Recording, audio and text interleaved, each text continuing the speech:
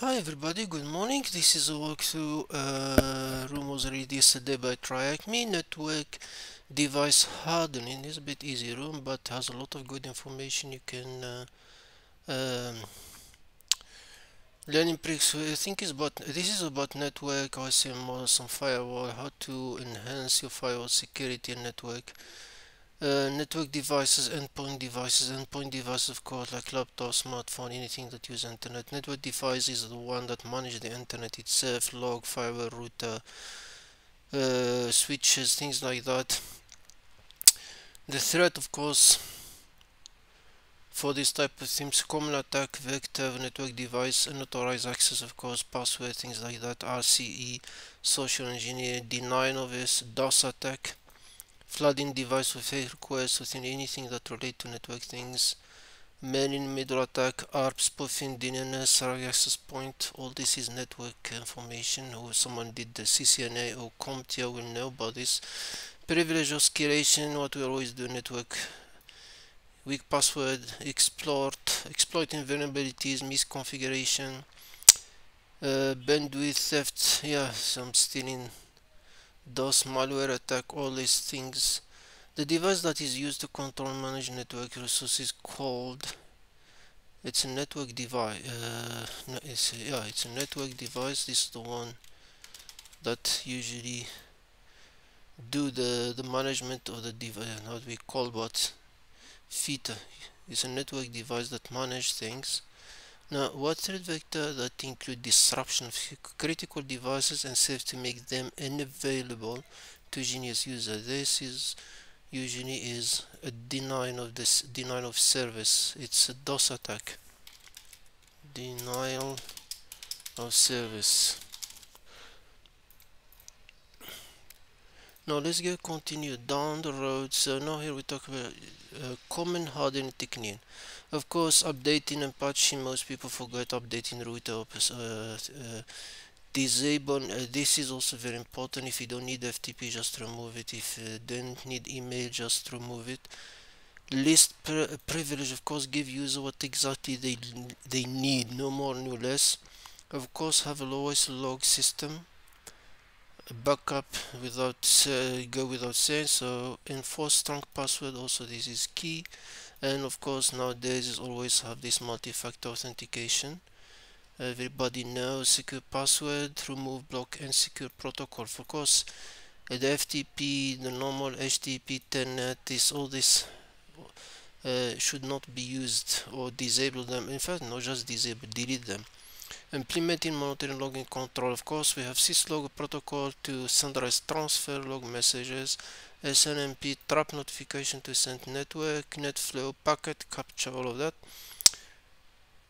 Suppose you are configuring a router, which of the following could be considered insecure? Insecure, of course, FTP is the one who is insecure.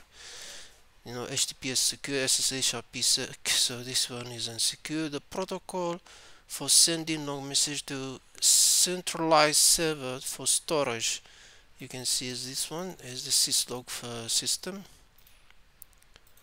Now we have this room. They said okay, we log in. So no, which this room we can go to the, okay. We can check the file OpenVPN server.conf.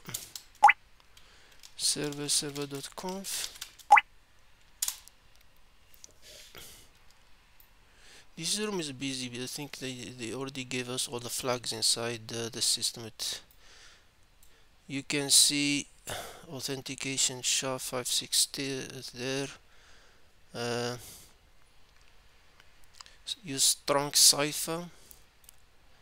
So the cipher, where is it? Cipher is an IS 256 CBC. And then what else? Keep VPN gateway software up to date. You can use update upgrade OpenVPN to update the VPN. Please note the attached VM does not have an internet connection, so we can't use this. Strong authentication, so SHA-1, so authentication is this one, just SHA-556 is strong one. Of course you can't use MD5, is an old one, so change the default username and password to something unique to reduce the risk. Of course, this is well known. Don't leave the router. Perfect forward secrecy, PFS. Unique session key for each session to strengthen security VPN connection. Okay, this. Of course, use TLS generate. Okay, so that's the file, the same as this file. So if you go now, update the config file to use, it's already to use IS 120 CBS. So it's already using 18 CBS. It's already the flag here. So it's not like and then SHA-56 is there already. So I'm not really confused when they ask us to update, but to use authentication files, it's using authentication 566. As per the config file, what is the port number of the OpenVPN server? The port is 1194. So we got we already have this file, and then the next one is we go into the inside the router itself. So password is TryHackMe.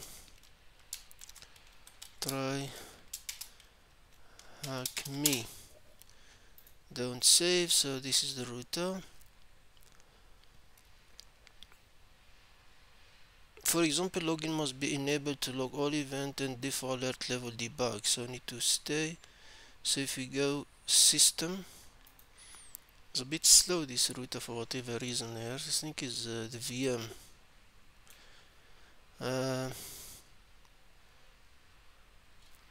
Change default credential. Usually the admin web interface is protected through username and password.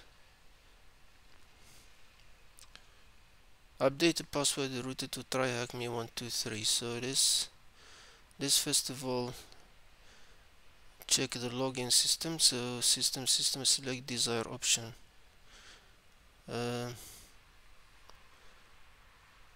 It's a debug, as I said now, so it's debug.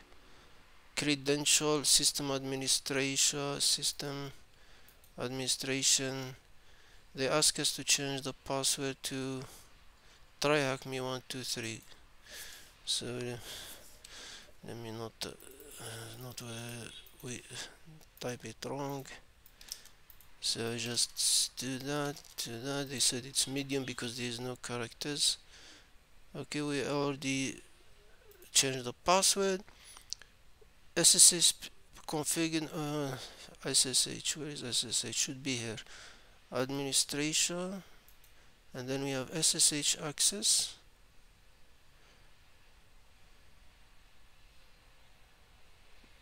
SSH access.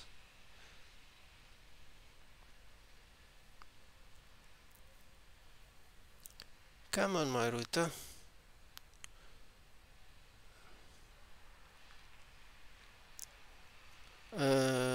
What we have? We changed the password. Now we have the SSH.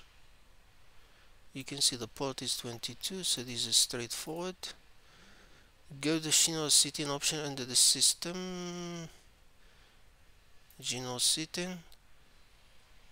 Tab and touch VM. The administration has left a special message note. Let's see what note. I think it talk about this one. So system and the system. Let's try. It's like you think this router is somewhere there. General setting.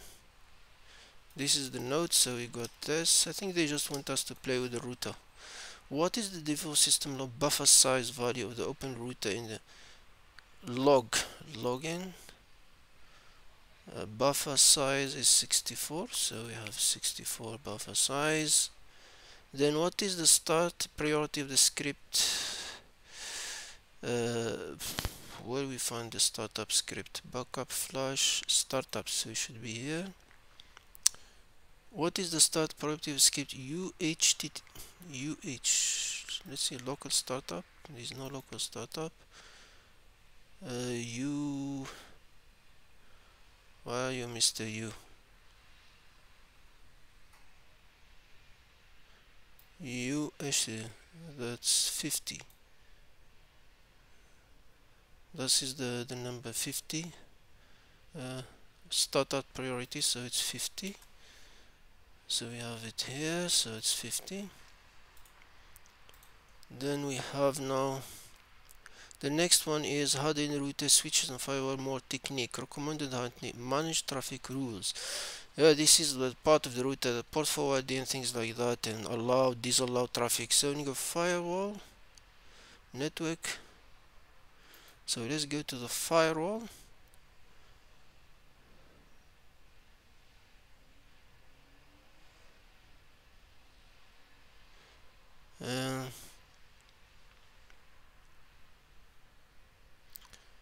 Okay, they said create new rule, but then said what the rule will be.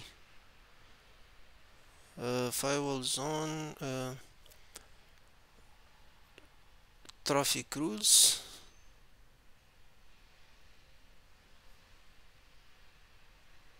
Monitor traffic as the network, real-time graph traffic. Okay.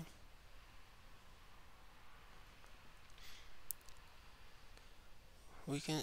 What is the name of the rule that accept ICMP traffic from source zone when and destination zone at this device? Now, if the hint check the router file traffic rules. So we are in traffic rules now. We're looking for an ICMP traffic from the when to this device. This is not. It's an AG.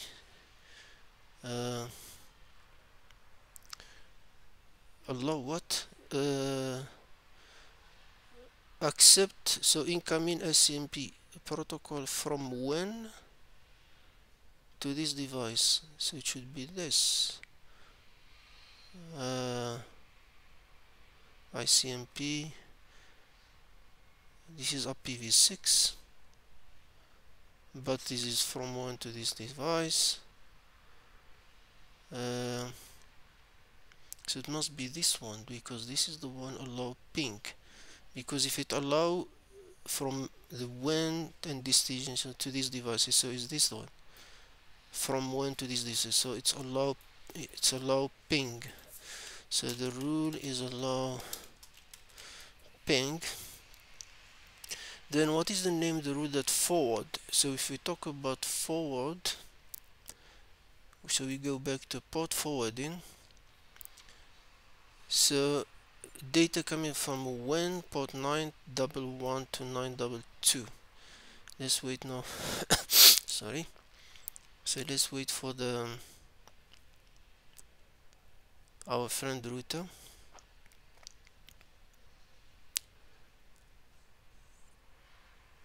You can see it's here already.